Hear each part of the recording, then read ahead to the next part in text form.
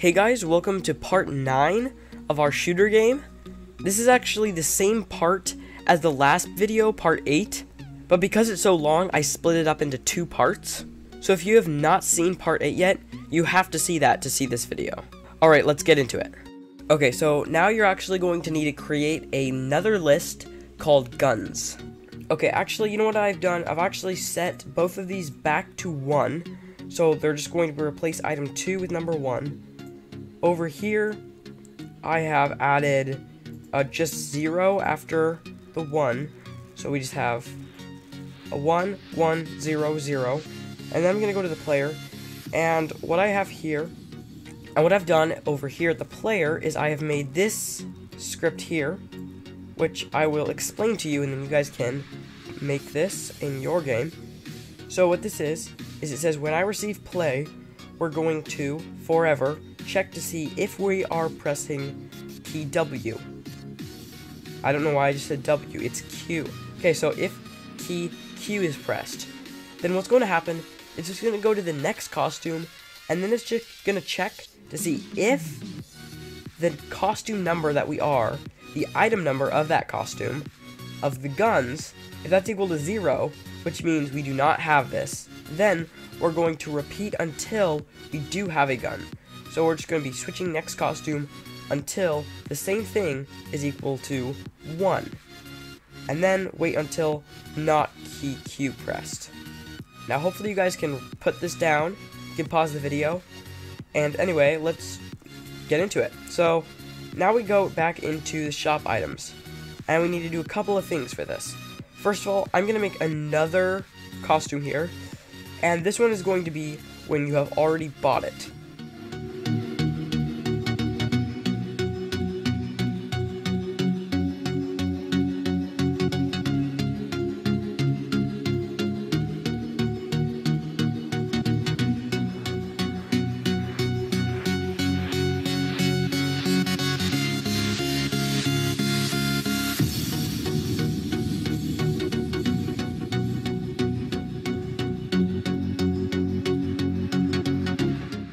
Okay, now that we have this, I'm going to go to the code, and I'm going to say, now we're going to switch the costume to, automatic 3, goes right here, and then it's going to stop this script. Now actually, this stuff here can also be done in another if statement in the forever loop, because yeah, it's going to disappear, but later, when this comes up again, it also needs to be gone. Not necessarily gone, but just there, purchased. So it's going to switch to automatic 3, stop this script, and I think that is if item number 2, item number 2 of guns is equal to 1, which means we have bought it. Alright, that's good. Now let's actually try this. So let's make these two go away and just see what happens. Click this, click the shop. This comes up, that's pretty nice. I click it, because I do have 5 for some reason. I don't know why I have 5 right now. Click it, it says purchased. That's great. I go back, and it stays there. So that is a problem. Let's see if it stays there, even if I do not purchase it. Yep, and it still is running. So, we need it to, when I receive buttons, so that's when the buttons come out, then we need it to delete itself. Delete this clone. And this is going to happen for all of the other items that come up. So now if I click shop, back, there we go. Shop, can I buy this? I cannot buy this because it says 250 and I do not have 250. But we said it's a 5, so now we're going to go play a little bit, get 5, there we go. Now we're going to die. Now once we die, it comes back on, we click shop, there we have it. Now we click it, boom, purchased, back, disappears, shop, comes back, and it is still purchased. Perfect. Now once it's purchased, we press play. As we're playing, we can press Q, and now we have our automatic gun. The thing is, though, is that this gun isn't automatic. it looks like an automatic gun, but that does not make it automatic. Now we still have to change that into the player script. So let's quickly do that, and then that'll be all for this video. So we're going to go to the player script, and we're going to change a few things.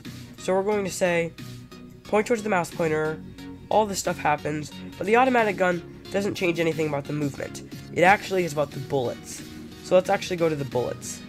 Now here it is going to point in the direction of the player. This is if it is absolutely perfect on the spot. So if we're going to use an automatic gun, we don't want it to be that accurate. So what we want it to do is we can add a little bit of extra. But this is actually going to be, we're going to have a if-else, and we're going to put an if-else in here too. And the if-else is going to be if the costume number of the player, is equal to 1, then this is going to happen.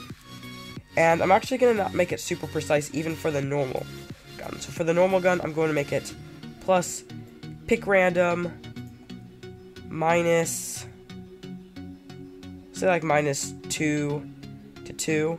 We'll see what that's like.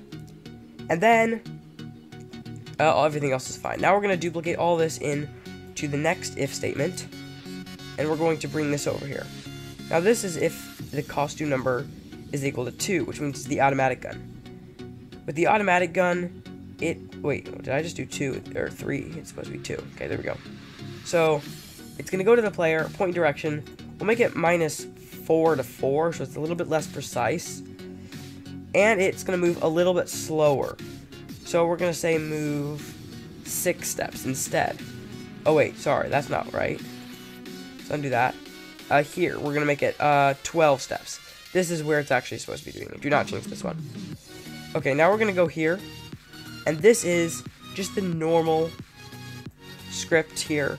We're going to take out all this stuff here after duplicating that. And what we're going to do is we're going to put this block here inside of the first if. So this is if the gun is normal, then do that. If the gun is the automatic gun, then we want it to, instead of waiting till we're not clicking the mouse, we want it to wait a tiny bit of time, maybe 0.1. Alright, that should be pretty good. Let's try it. So we play, we have the normal gun, and we'll notice it isn't actually super accurate. It is pretty accurate, I must say, but there is a little bit of, it does move around slightly.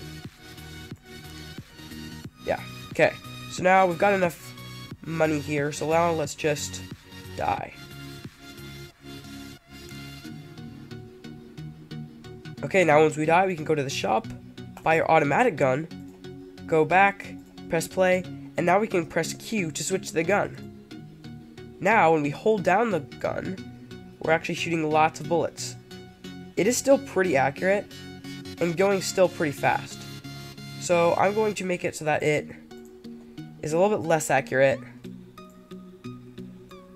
We'll say the accuracy will be maybe minus 7 to 7, and then it will move 10 steps. Now let's try this again.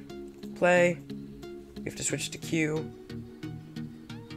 and that is pretty good. It's a lot of bullets, so let's actually make that a little bit less. We will say 0.25. Uh-oh, I'm just gonna die. Play, Q. Alright, that's pretty good.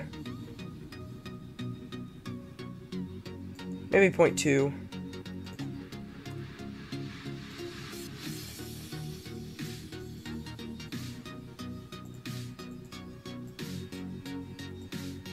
Oh my goodness.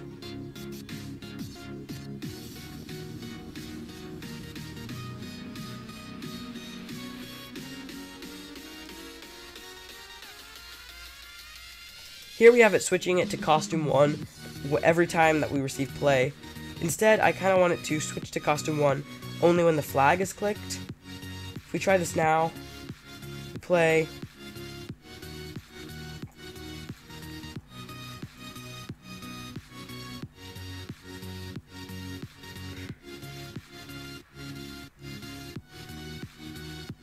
Now once we go to the shop, buy this, back, play, we press Q, now we have this gun.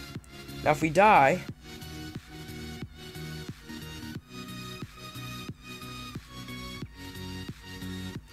now if we press play again, we will still have this gun. Well, we're going to have to press Q to switch back.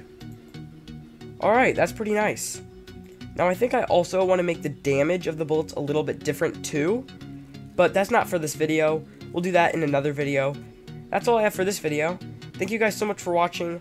I think this video is probably a little bit longer than normal, so thanks for hanging in. I hope you learned a lot, hope your game's turning out really well, and I'll see you in the next video. Thank you guys so much for watching this video. Subscribe, and I'll see you next time.